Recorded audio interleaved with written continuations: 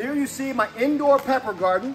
And if you go to my Instagram, one of my first posts is in January and December. I was still getting fruitful harvest because I'm basically in a sunroom right here. This right here, some of you guys might recognize, is what asparagus looks like if you actually let it go to seed. And it's all growing this direction because this is unfortunately east. So even though this is not an ideal situation, this is a habanero plant we got. I think this is cabbage. We got okra. We have more peppers.